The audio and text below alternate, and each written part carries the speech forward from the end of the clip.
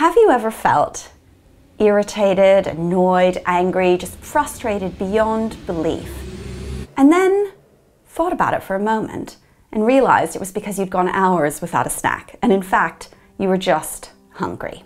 So what hunger really is your brain's misinterpretation of a physiological signal as an emotion, when in fact, it's a need for food. Interoception is your hidden sense of the internal condition of the body, from your heartbeat to hunger or energy levels. Across the world, many labs have shown that mental illness, psychiatric disorders come with disruptions in interoception. But I don't just think interoception is relevant to mental ill health. I also think it's very relevant to mental health. We live in a world where physical and mental health are considered totally separately. Maybe it hasn't been as obvious to us that things that are happening in the rest of the body, whether it's the immune system or functions in the gut, have just as much to do with those emotions and what our brain is doing. I'm Camilla Nord. I'm a neuroscientist. I work at the MRC Cognition and Brain Sciences unit at the University of Cambridge. And here I lead the Mental Health Neuroscience Lab. What we're really interested in is how our brains and body interact and shape our mental health in periods of mental ill health, such as in the context of psychiatric disorders. My lab has become really interested in how our metabolic state informs our cognition, our decision making, and ultimately our mental health. And the reason for this is that I think it is a crucial, neglected area in interoception research. How do we learn which food has calories? We need to do that to survive, but it's only rarely studied in humans. Almost all the work has been in animal research. So we've had to really kind of go outside of our comfort zone here as neuroscientists to begin to explore and delve into interactions between the metabolic system and these cognitive processes that we think are dysfunctional in mental health problems. Thanks for coming, Lucas, and for taking part in our experiment. Now, Hugo, tell us what all of this is. So here we have a couple of different juice drinks. Lucas has taken these home with him for the last week. One of them has got sugar in it, and the other is artificially sweetened, so he shouldn't be able to tell the difference between the two. But we think that there is an unconscious sensing mechanism by which he may be able to discriminate between the two. So first, I've got to attach this device to the back of Lucas's arm. This is a continuous glucose monitor. So it's a medical device that's often used by people with diabetes, but we're obviously using it here in a research setting.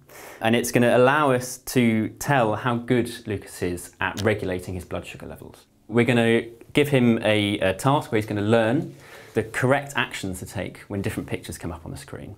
And at the same time, we're going to give him the flavours that he has been learning about for the last week. We think that if he tastes the drink that was previously associated with the sugar, then it's going to make his responses quicker and enable him to learn more quickly. So the continuous glucose monitor is giving us a window into how much sugar Lucas has really absorbed from the drink, while the task in combination with the juice is giving us a window into his external learning. Different clinical conditions might come with dysfunctions at different levels of this metabolic process. For example, conditions that affect your physical health, like diabetes, come with a disruption in the signal, how you regulate your blood sugar. But other conditions might have more to do with how you interpret that signal, how that signal influences your thoughts and behaviors, something like what we're measuring on the computer task. We know that people with depression tend to have increased risk of metabolic disease, like diabetes and high blood pressure, which all points to perhaps a common mechanism underlying both depression and diseases of metabolism. Interoception isn't just relevant to neuroscience research. It can also be really relevant on a personal level. To explain that, I've brought in an expert, my friend and yoga teacher, James.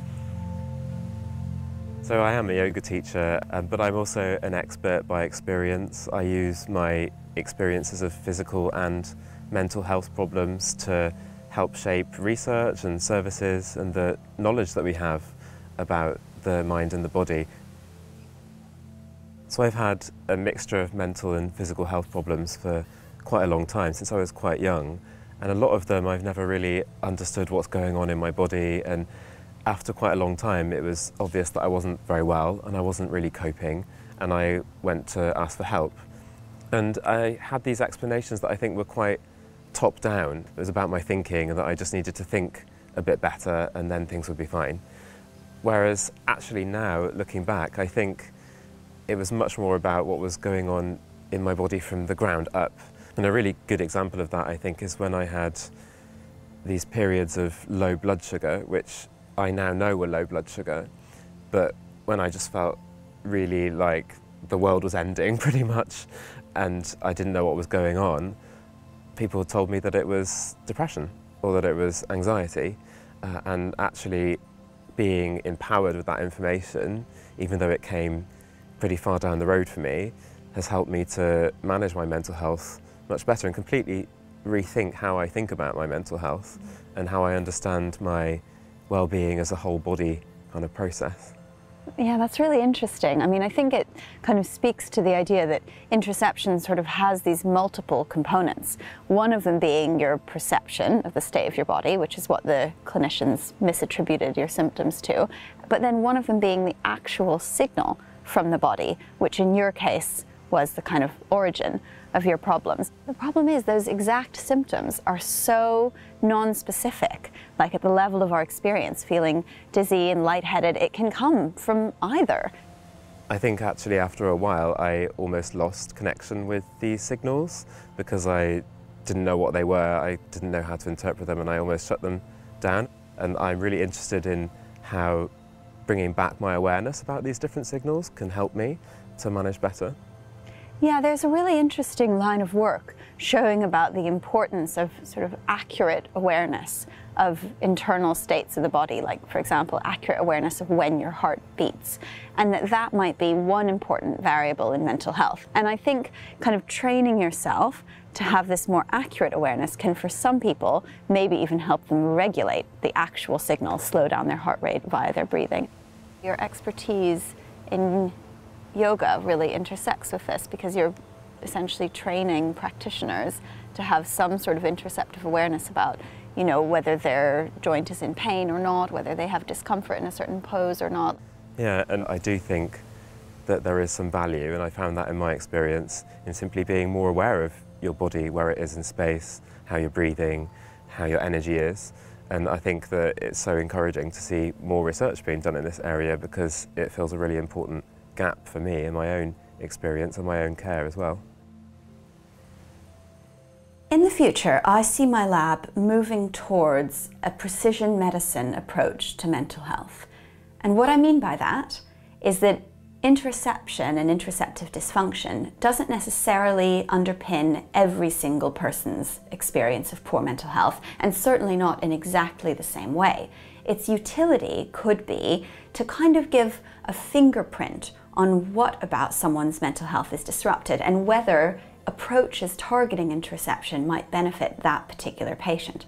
One of my hopes in doing research like this is not just these lofty aspirations about 10, 20, 30 years from now, how mental health treatment might change, but actually on the ground, when we're treating patients at the moment, we tend to neglect physical health if we're treating mental health and vice versa. I think in many cases, treating patients with a fuller picture of measuring and treating physical health problems concurrently with mental health problems could be one outcome of studying and communicating interoception research to the public.